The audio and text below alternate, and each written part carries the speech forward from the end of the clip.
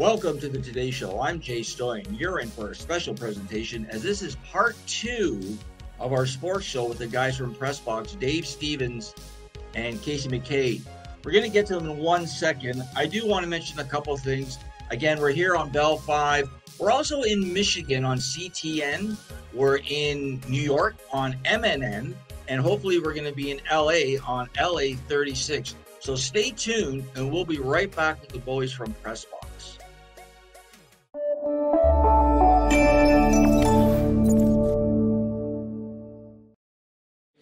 Hi, I'm Brad May, and you're watching the Disability Channel, showcasing abilities. Please stay tuned. I'm Zach Damon, host of the Disability Channel Detroit. Please join us at the Disability Channel and watch the Disability Channel Detroit for all your Michigan disability information.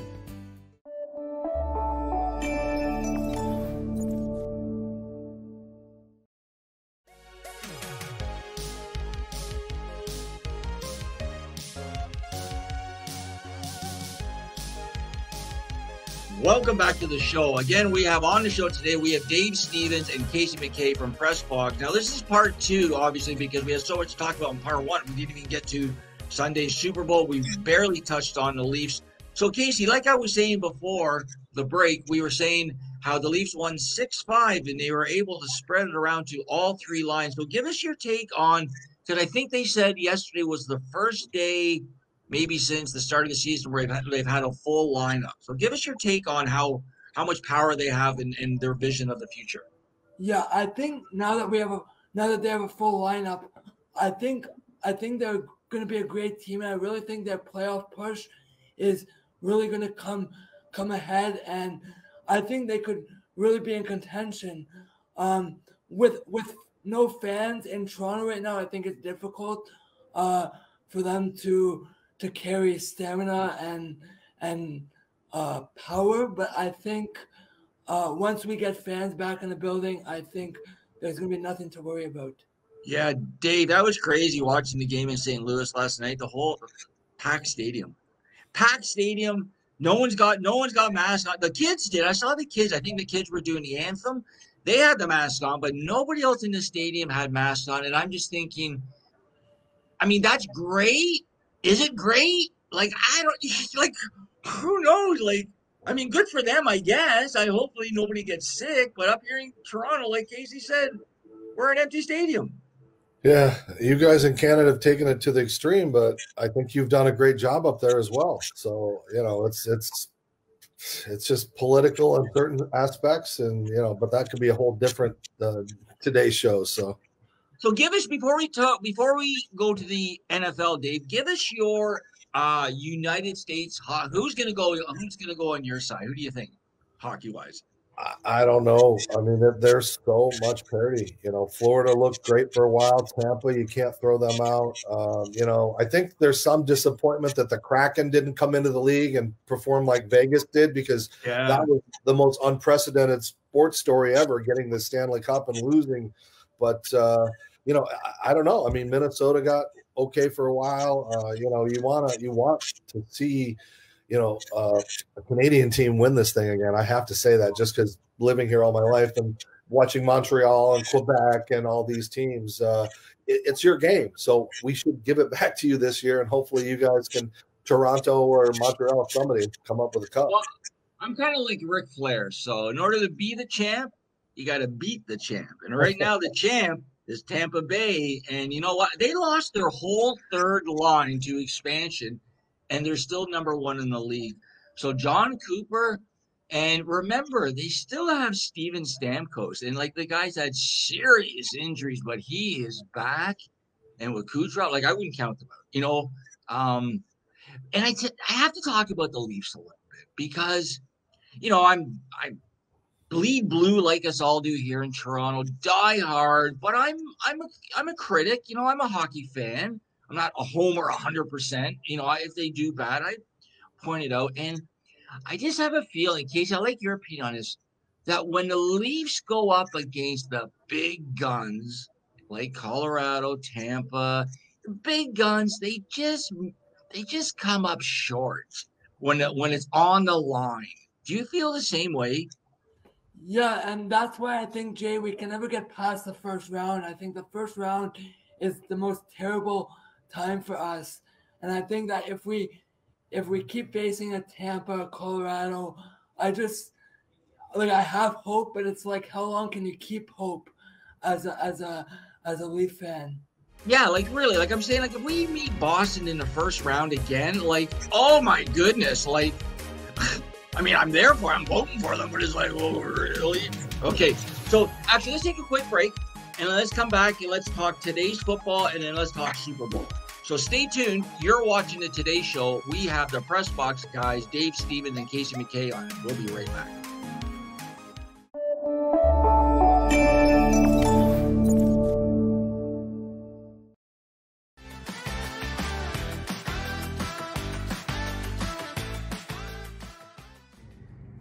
Watch for Wild Child Records throughout the GTA, showcasing new music releases and updates from all 4 parts of the globe.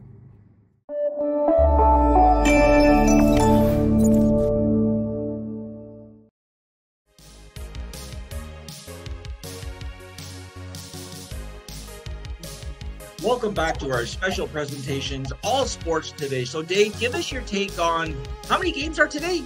2 or 3? Just 2, and then I think we got Monday night, right? Yeah. The first ever Monday night, ESPN first ever Monday night playoff game. So it's kind of cool that family gets to do something that, you don't get to say they do a lot of firsts, but still it's got to be a great moment for ESPN to finally have a home, a playoff game on a Monday night. So give us your take on the 1 o'clock game. Like we talked a little bit about Eagles and Tampa, but give us a little bit more in depth, if you will.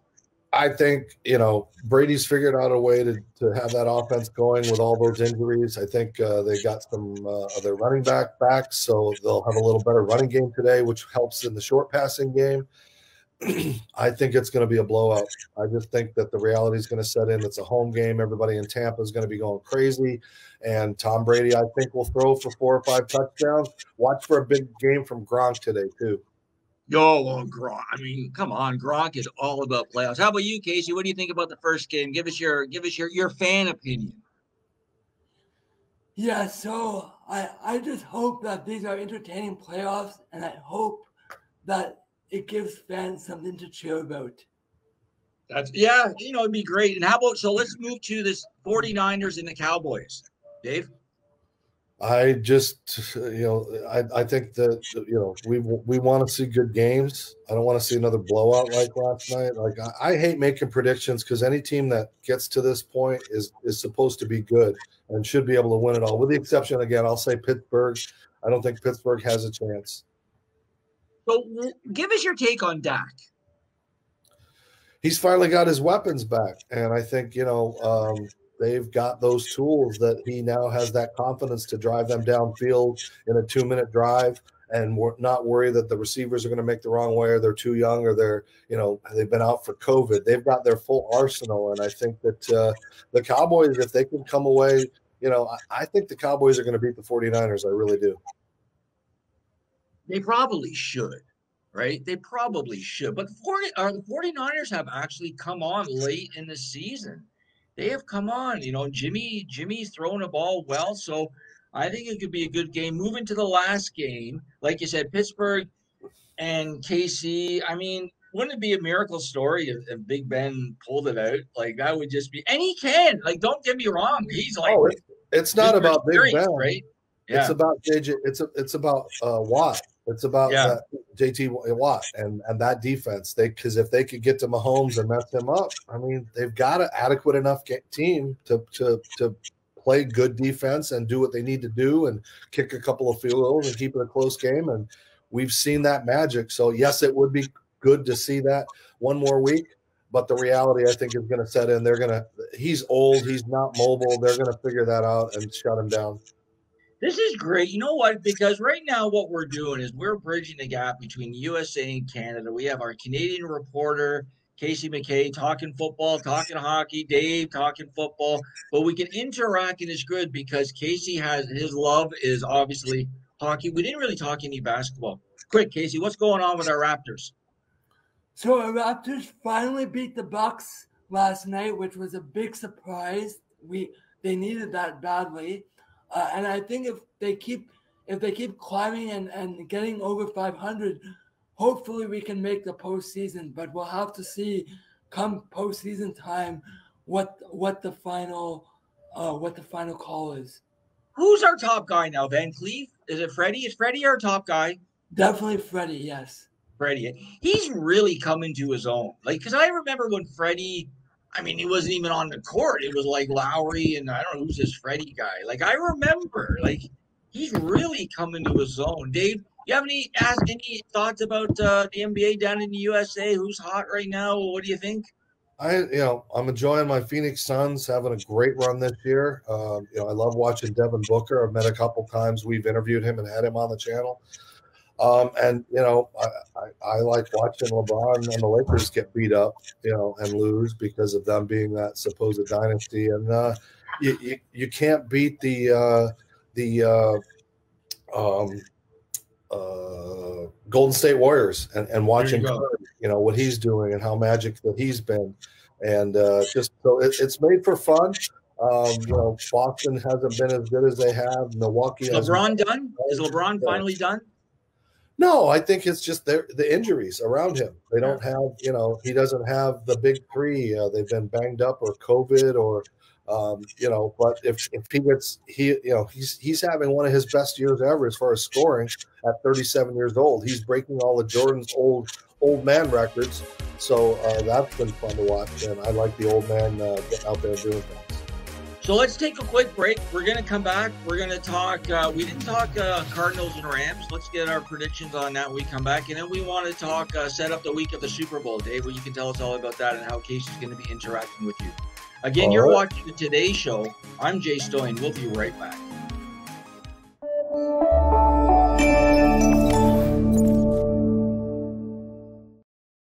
Are you currently on ODSP? If you're interested in social media marketing, TV production, podcasting, or getting off assistance, please contact Jay Stoyan at 647-339-6847 or Jay at thedisabilitychannel.ca. The Disability Channel, showcasing abilities. Hi, this is Rocky Blyer, and you're watching the Disability Channel, showcasing abilities.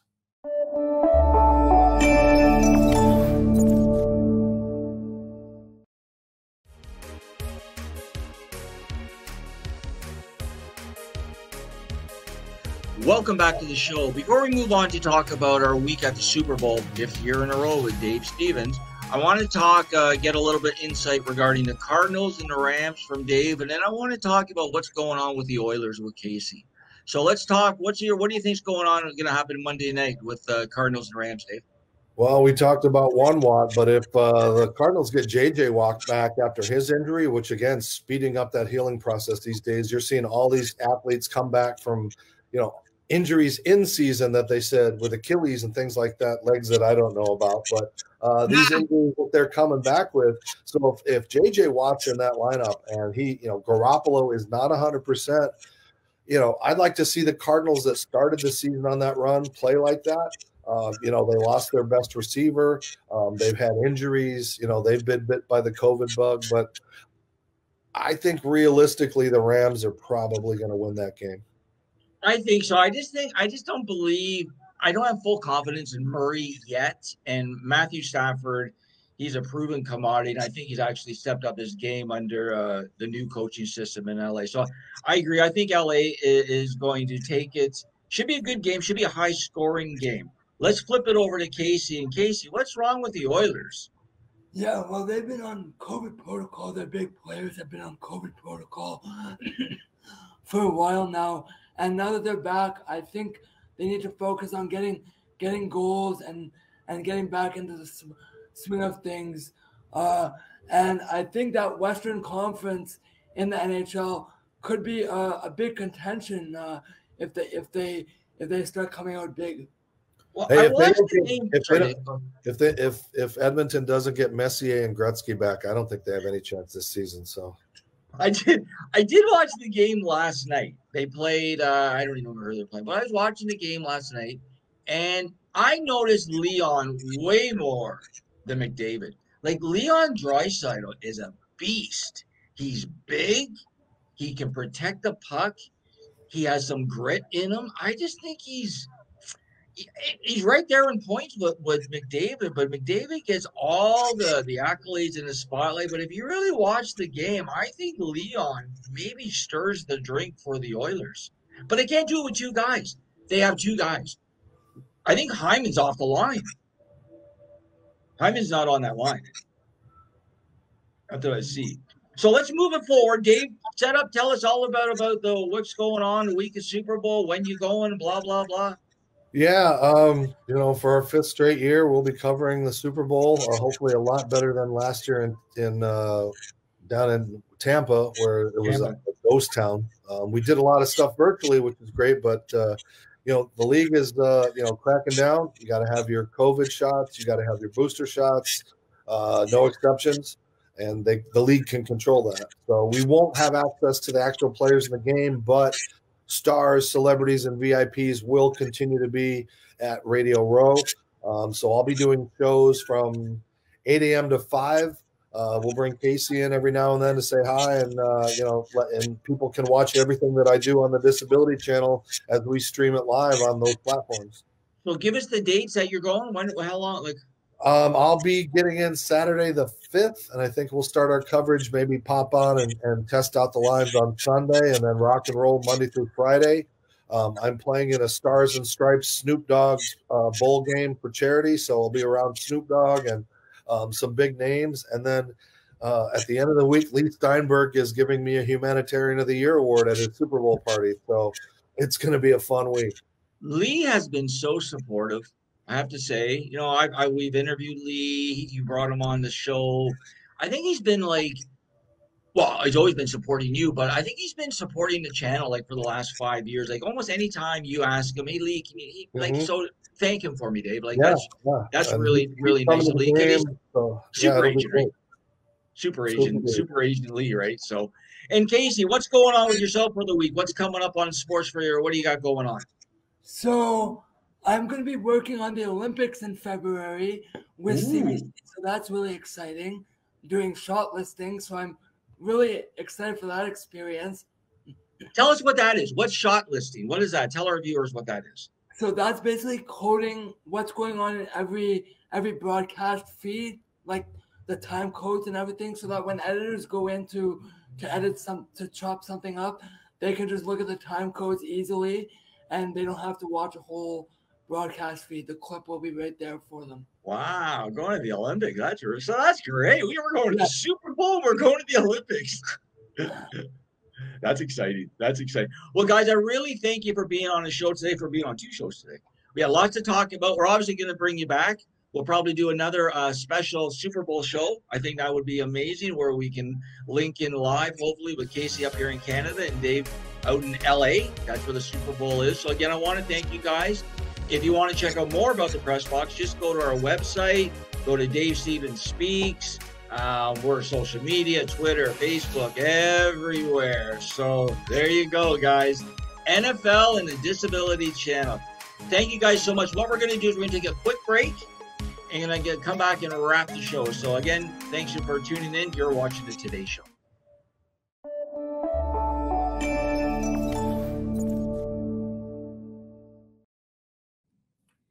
Hi all, this is Mike Kessel. I'm the CEO of Cleveland Clinic Canada, and I wanted to thank Jay and the Disability Channel for all the great work they do. And I know they have a big fundraiser coming up on October 12th this year. I wish them nothing but the best, and I'm thrilled to participate in the fundraiser. Thank you all. Take care.